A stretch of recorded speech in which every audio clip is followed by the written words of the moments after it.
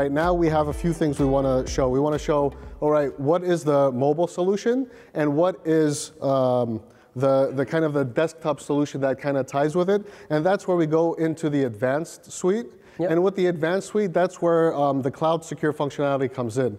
We're first going to look at it quickly on the laptop. So the first thing we're going to do is look at a few options for flows.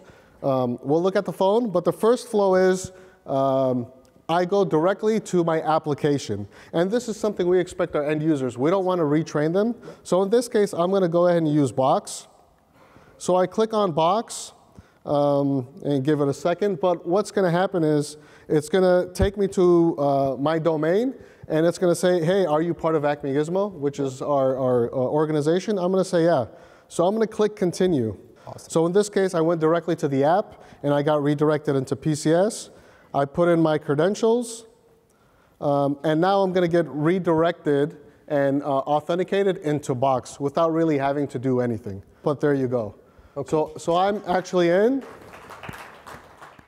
All right, so now the flow we're going to look at is if I go directly to PCS, and this can be, let's say I don't know which apps to go to. Yep. I might be a partner. So I log directly into PCS, and that's going to give me the options of what I can use.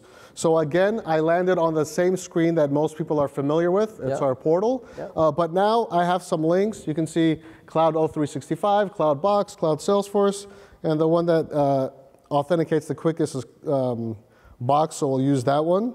I get a little pop-up. Again, it takes me to the same window. It's going to ask me if I'm part of Acme Gizmo. I'm going to say, of course I am. I click on it, and again, I'm authenticated. And I can go to any of my apps that are cloud-based, but also I have something in my data center. So when I click on that, it's going to take me to my internal server. So this is one of the servers running at the data center. Yep. So the single link will give me access to the cloud, will give me access to internal data. So the last thing customers are looking for is buying a cloud gateway for cloud security, mobile gateway for mobile security, and so forth.